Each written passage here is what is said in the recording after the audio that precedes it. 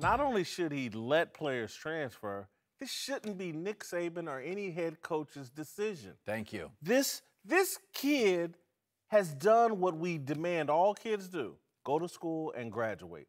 He's done that. Yep. He's paid his debt to college football. He's risked his health. He's helped Alabama. You've earned the right in your fifth year, in my opinion, particularly if you've graduated, to go play wherever you want to play. How many examples do we need? We've had 2 or 3 in the last month that Nick Saban's a complete control freak. He's a bully, and he's a control freak. And he's got to control.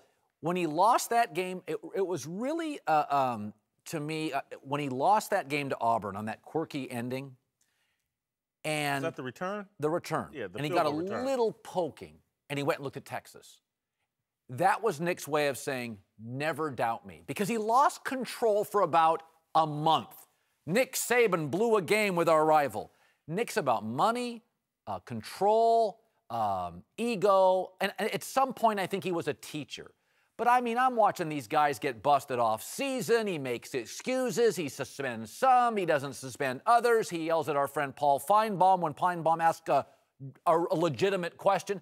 This is outrageous. Sometimes when you have too much success, there's no one there to challenge you because they feel like it's not worth it. Nick Saban needs to be challenged in this instance. And I'm sure he's got 10 times more information, 100 times more information than you and I do about this kid. Someone needs to remind Nick Saban, he's just a kid. He's 21, 22 years old. Whatever your problems are, whatever may disrespect, who knows what Nick Saban thinks about this kid, but he's just a kid. He's graduated.